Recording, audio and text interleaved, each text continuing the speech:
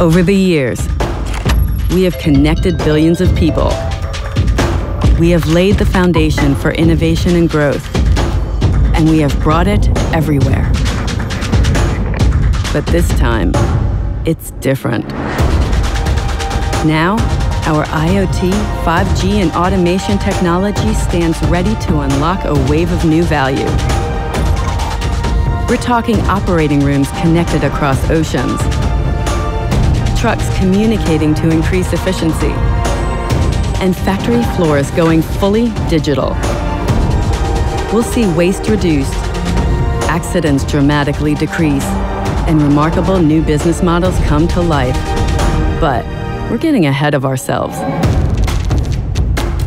To make this a reality, we're on a quest. To make technology easy to use, adopt, and scale. To build an ecosystem together with our customers where change is easy, where standards are global, and where the full value of connectivity can be realized faster than ever. Getting to easy won't be easy, but we're determined to lead the way, to move fast, to knock down barriers, and to cut through complexity. Join us.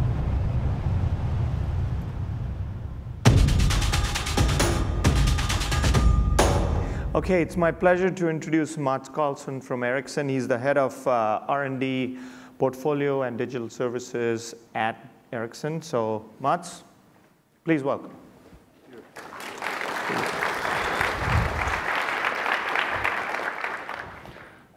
So, I'm very happy to be here. I think it's a good session with the Open Networking Summit and what the Linux Foundation has done. Quest for Easy. I think one of the reasons why we started with the Quest for Easy, because I think that is very much the reason why I go to work, I think why you go to work. I think we're all trying to make things simpler. I mean, we're trying to make a software stack simpler to kind of use. We're trying to make our products and services simpler to use, quicker to deploy. Everything should be quicker, easier, and simpler. I will be joined a bit later with Verizon, but I will start with actually talking about 5G, not as a radio standard. I think there was a lot of radio in the video, but very much as 5G as a platform for innovation. Where is the clicker? And also talk about the role of open source when we're actually building the 5G networks. I mean, telecom has been used to do proprietary boxes. That is not how it works going forward now. So really about also the role of open source and the community as the driving force for building the future networks. So what is the difference between 5G and what we have done before? I mean, all the telecom networks that we have done historically, like 2G, 3G, they have more or less been focused on only providing two basic services, voice and data.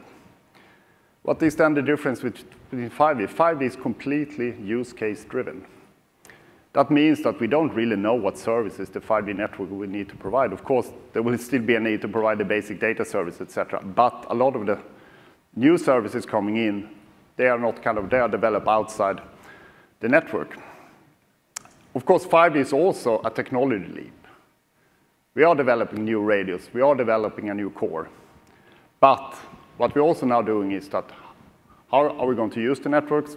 How are we going to monetize the network? How do we actually make sure that we have networks that are fit for the purpose, for the use case or the services that we are using? So the network needs to have the capability to supply multiple use cases. And each use case may have completely different characteristics needed in terms of latency, in terms of bandwidth, in terms of cost points you need to hit for that specific service. We also need to be able to have multiple monetization paths. Business to consumer is, of course, very much what we are doing today, but business to business to consumers. And of course, we need to be able to create and deploy services in hours and minutes, and not maybe months or weeks or years even. And of course, all this supported by a zero-touch operational model. We usually divide the 5G use cases in what we call massive machine type communication, critical machine type communication, and enhanced mobile broadband. So if you look at massive machine type communication, that is a lot of that we can already do today with the current radio standards. But that is typically like smart meters, logistic, asset tracking, fleet management. Very much driven by low cost, low energy, small data volumes, massive numbers. I mean, to look on some of the like small data, I mean, if you, for instance, have a birdie alarm, most cases it doesn't send any data at all, but when it needs to send the data, it better work.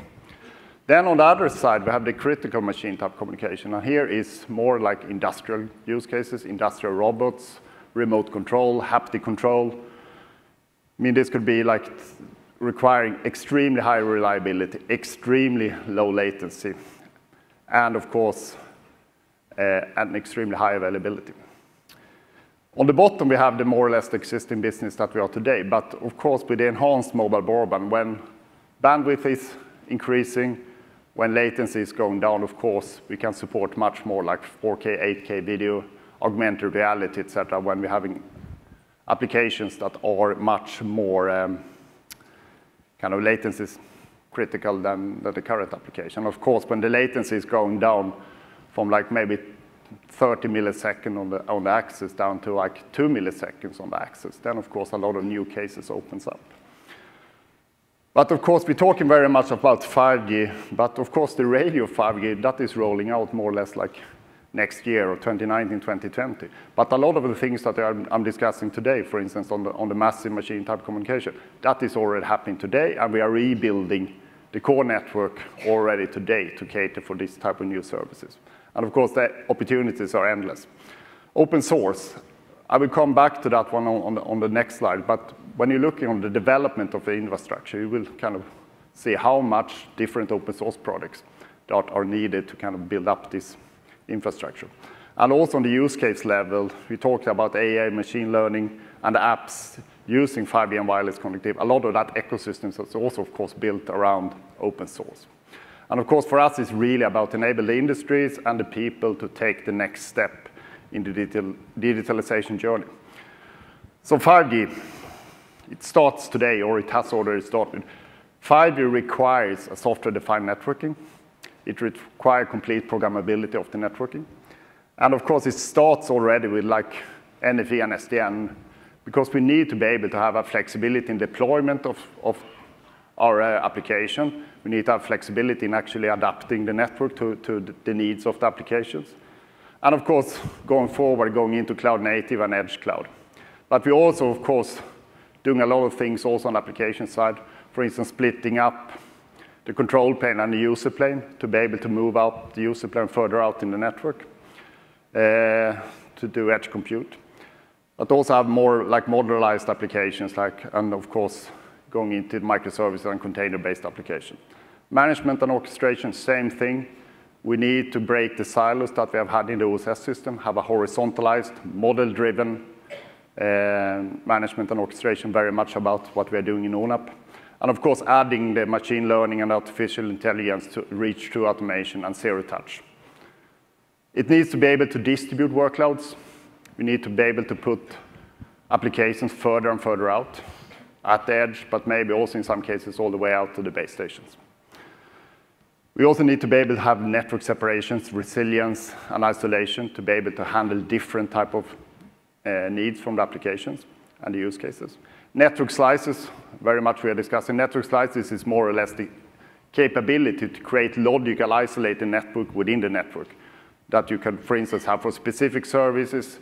You can have that an enterprise actually owns a specific slice within an operator network, or it can be done just to making sure that certain of your services are having the most optimal network infrastructure for that specific service.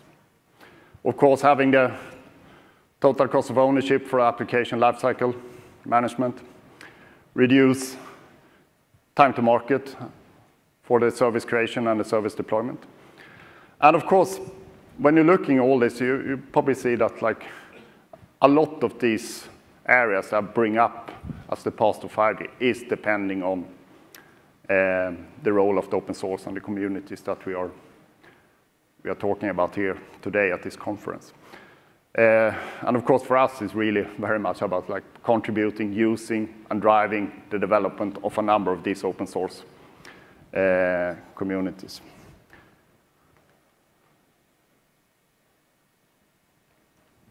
So, another thing is that open source and standards, I mean very much the classical, you call them sometimes paper standards, but within telecom, there is a need still for, I would call like paper standards like 3GPP and ETSI. And the reason is that if you're going to build a 5G ecosystem with like billions of devices, it's pretty important that the interface between the device and the network is pretty stable because there is a huge ecosystem and investment. But on the other hand, there is also a need for increasing speed in innovation, and that is where open source comes in. So I think in 5G, I think this is really the first time now when we're actually combining these two forces into one. So if we look at open source, what does it bring to the table? Speed, it brings code, it brings a way that we actually work together in this room, it brings innovation, and it brings merit bias. Whatever is kind of what the best thing will kind of win, so to say. It's a bit of a Darwin's law. But there is also some drawbacks sometimes on open source. I mean, how do we make sure that we get better interoperability between the different open source products from a lifecycle management perspective? There is sometimes competition. There is a lot of open source product that is trying to solve the same thing. And I think this is, of course, what the Linux Foundation Network is trying as well, to kind of making sure that we can be better and quicker on that one. So standardization on the other hand, giving a lot of global scale. I mean, the reasons why your phone works across all over the world is very much about what 3GPP has done. It's focused on interfaces and functionality, and that, of course, gives better interoperability. And, of course, it provides a bit of a long-term outlook and backwards compatibility. So if we can do this in a very smart way, I think historically this has been apart. I think now we need to bring them together. And sometimes they have even been contending for the same spot. But if we do this good, I think 1 + 1 can be bigger than 2. So I firmly believe that these two groups need to work much, much closer together to kind of speed up that we're moving the industry quicker going forward.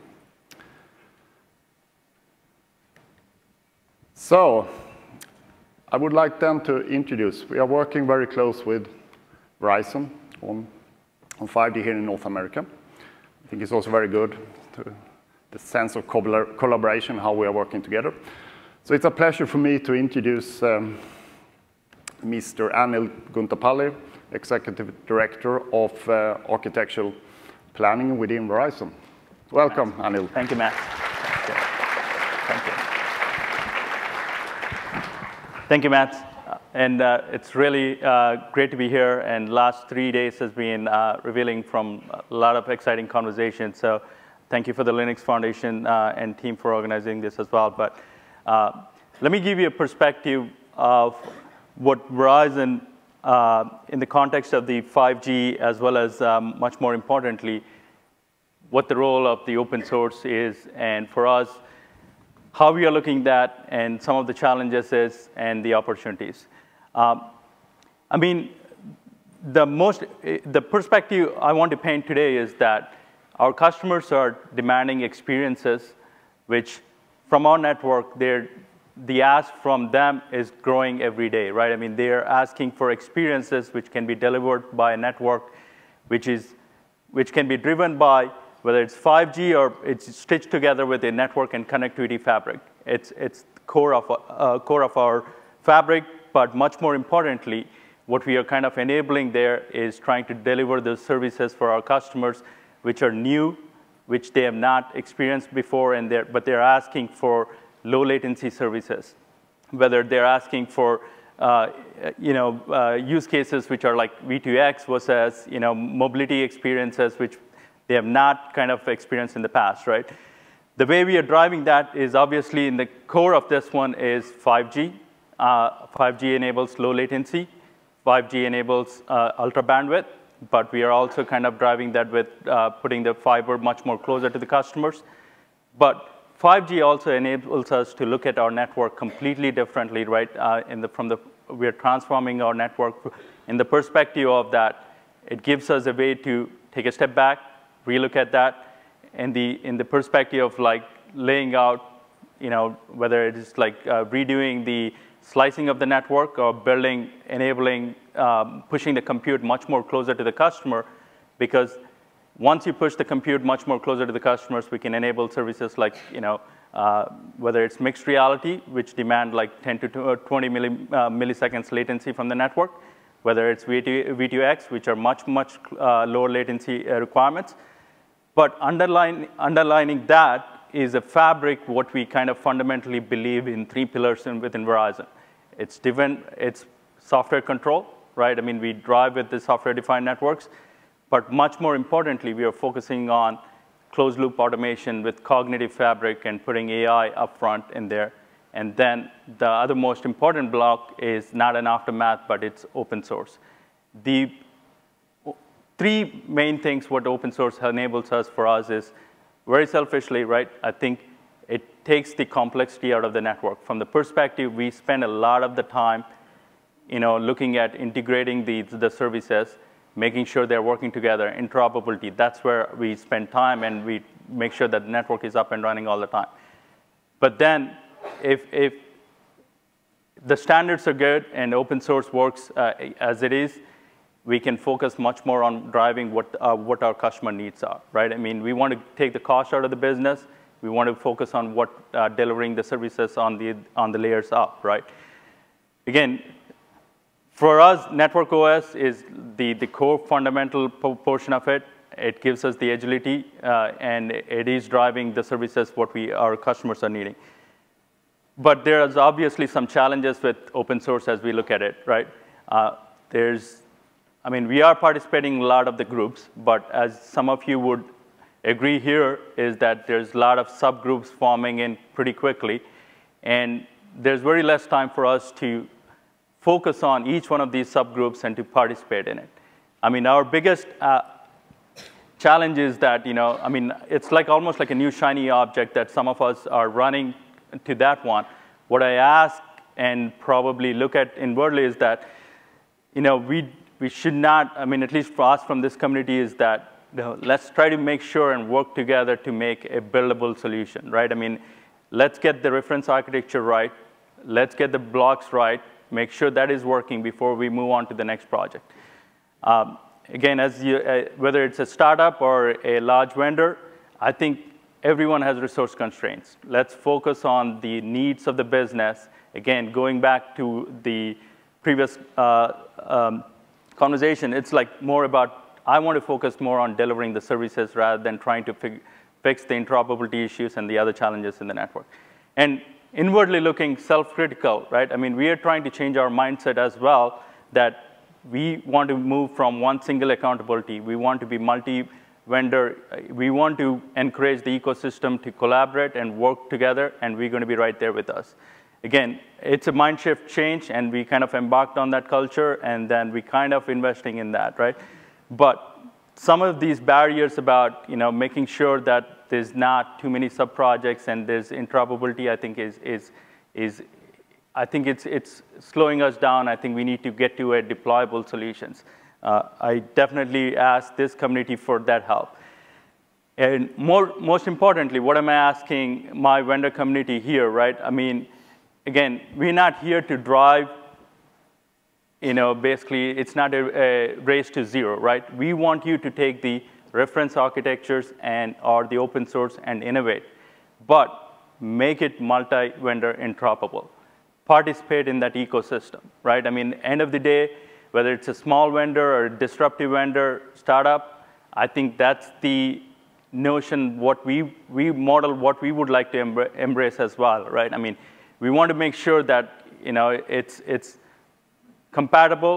It's at the same time, it is simple enough for me to put it in my network, and then I'm able to expedite the introduction of the technologies, whether it's 5G versus any other network. End of the day, I want to focus on delivering the network, services for my customer. And we are right there by providing the commitment from our side is by, we are investing in resources. We are going to commit the code back to the community as appropriate and whenever it makes sense. But we want to make sure that the networks are simple and we are able to innovate pretty quickly on top of it. That's the final ask from me. And again, there's great partnership in this community. A lot of this stuff would not have been done without a lot of the contribution from you guys here in this community. Again, we can't thank you enough on that, but we also see there's a lot of work left trying to, especially when you look at 5G, there's a lot of work left for us to accelerate and make it interoperable. So thank you. And with that, probably we'll take some questions here. Thank you. I think we have some very limited time for questions, but one maybe. We have questions? Very good. I like it. Or no? OK, so I'll ask a question very quickly. Fascinating progress. I know, you guys are leaders in this space and all that. Give us a little bit of a timing. There's the marketing guys, 5G is here and I can make a call. And then there is the engineers, which will be 2025. What is the reality? Maybe I can start. Yeah. I think actually the core network and the orchestration solution, I think we're already more or less there today with these type of networks. I think we have to wait some time for the kind of a new radio, et cetera. But I think from the core network perspective and the OSS, I think we are, we have closed feedback loop thinking today. We have that in our system. So. And 5G is here now. What we are relooking radio has worked extremely well. We are progressing with the trials, and I think what we are looking at is the opportunity to redefine the core network as well in a way that it can scale and work with it. And I think we are on the right path, and we'll get there pretty quickly. Very good. Thank you very much. Thank you. Thanks, Anil.